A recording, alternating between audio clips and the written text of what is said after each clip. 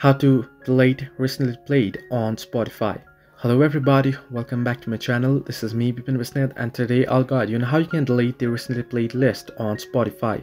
Now the process itself is quite simple and quite easy, so let me guide it through. In order to delete the recently played list on Spotify, what you can do is you can simply go ahead and open up Spotify, right?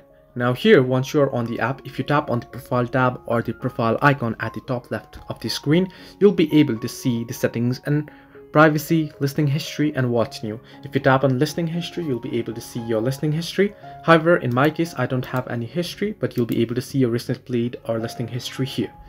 How you can clear it? There is a trick to it. There is no any direct option to delete your recently played list. What you have to do is you can tap on your profile tab at the top left, and then you want to head into settings and privacy.